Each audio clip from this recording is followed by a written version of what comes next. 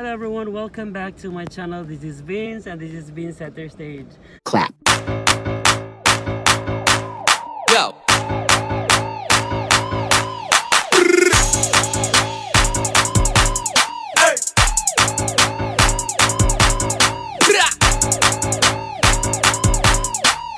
Clap. Yo.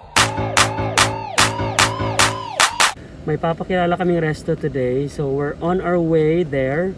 Actually, bagong resto to. Kakabukas lang nila. So tara, sulungin natin sila.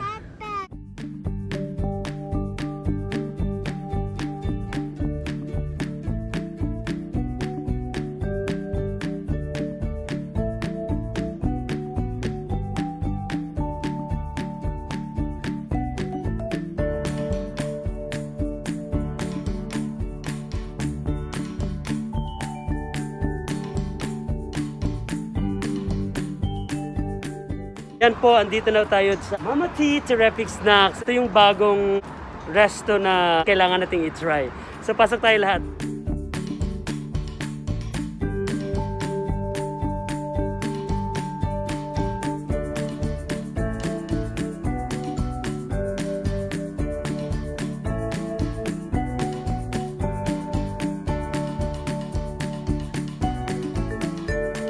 So, eto na nga, andito na tayo sa Mama's Rrific Snacks. Ayan po. So, bagong bagong resto to na located dito sa Alnada, Dubai. Kailangan natin makausap si Kuya Pong, yung may-ari po ng resto na to.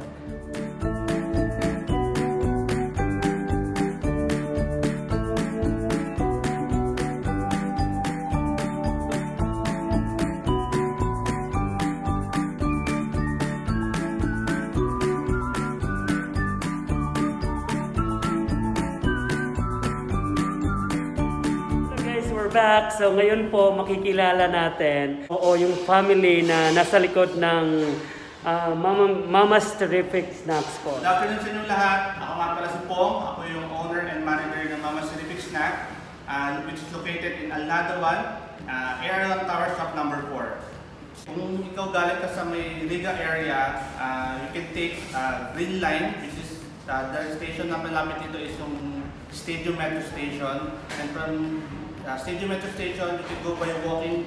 It's around 10 to 15 minutes walking. Pero sulit naman pag maglalakad nyo kasi for sure yan na masasatisfy at sigurado ginagaran dito na sulit yung pagpunta nyo dito. Tapos, if you're going naman by car, you can take by Etihad Road, coming from there approaching to Sharjah. First exit after signal from Al-Mula Plaza, you can take the signal, and then from the right side, you can see Al-Mula AR1 Tower near Carrefour's Supermarket. Ang pinagmamalaki namin dito is yung aming burger. Actually, yung mga burger namin is like classic burger pero in affordable price. So, as of now, ang best seller namin is yung pineapple burger and yung creamy mushroom burger. Ito yung number 1 na nasasabi ko na talagang pag natikman nyo, talagang babalik-babalik kayo talaga siya. Nagugutom ako kuya. Naku.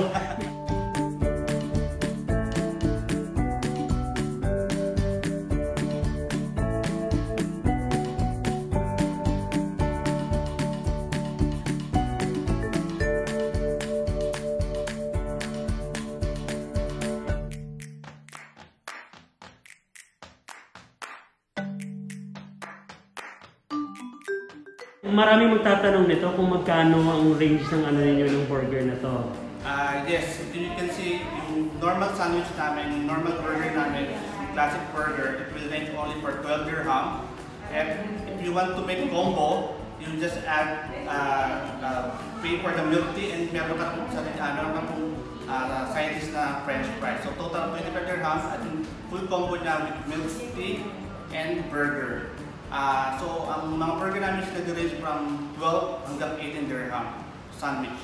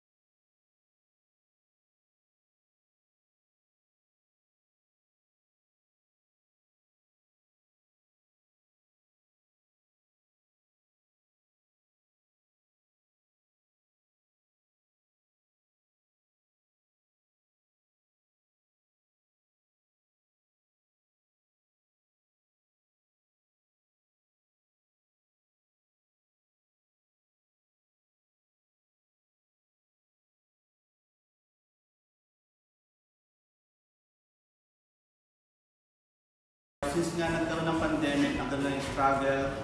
For me, I cut my salary. So talagang sobrang struggle talaga. So nag-come up sa amin na ano ba yung best way para makabalik kami dahil na coming from down. So we need to think something na makapag-angat ulit. So yun nga. So na-build yung Mama's rrific based na rin po sa kagustuhan namin na magkaroon ng own business here. So yun, nag-build siya. Sa tulong na rin ng mga friend, family, tulong-tulong kami nag-come up dito sa idea na to hanggang sa mamunan po yung Mama's rrific. Ayan, so nakaka-touch naman yun. O, di ba? Kasi hindi kasi natin malalaman kung anong mangyayari despite sa pandemic, di ba? Ang daming naapektuhan, ang daming nawala ng trabaho, pero Pinoy tayo eh. Tama. Pinoy tayo, tas buo. Kahit kumababa ka, push ka pa rin na mag-proceed eh. Hindi ka pwede yes, tama. Walang suko, walang sukuan. Correct.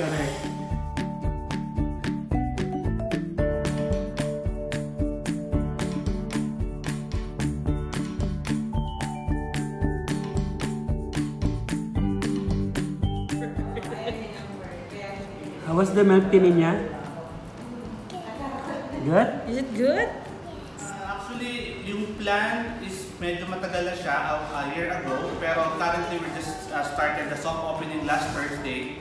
So far, okay naman siya. And this is our 4th day sa still soft opening. Then, we're planning to have a grand opening on September 18.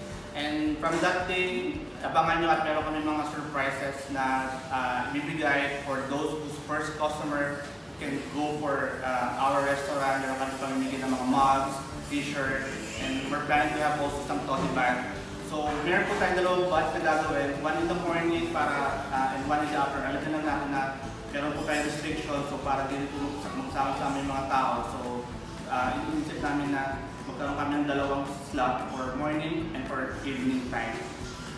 So yun. So, in-invite ko kayo na mag-join sa amin sa September 18 grand opening ng Mama's rrific. Sobrang sarap. Natikman po namin yung best seller nila, yung mushroom burger nila, tapos yung pineapple burger din nila.